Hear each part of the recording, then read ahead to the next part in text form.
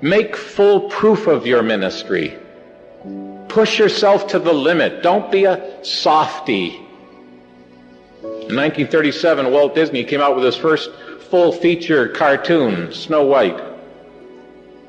Disney artists had produced over 1 million paintings, and each of those paintings lasted 1/24th of a second on the screen.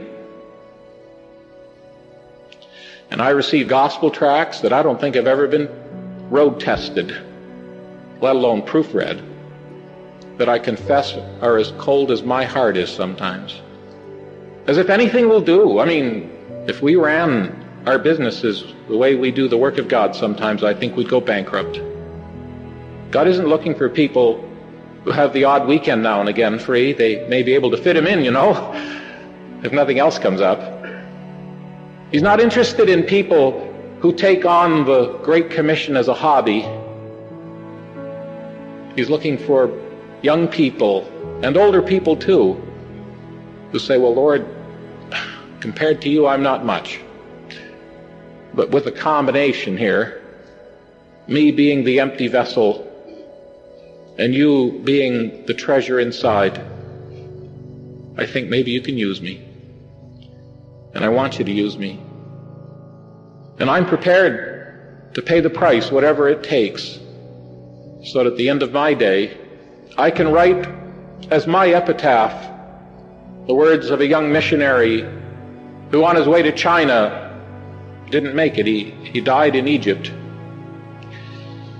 And he wrote these words to his friends and family at home: no reserve, no retreat, no regrets. Love, Bill. And if at the end of our day we want that kind of an epitaph, I tell you, it will take some surgery, won't it? There is one who has a prior claim to my life, and if I love anything more than him, I'm not living in a worthy manner. Oh, that God would grip our hearts and make us realize that it's not a party, it's not a picnic, it's a war.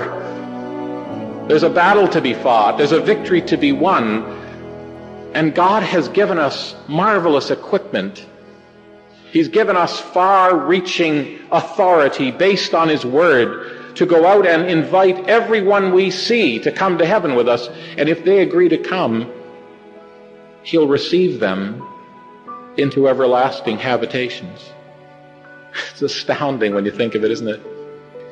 But this I say, brethren, the time is short, for the fashion of this world is passing away.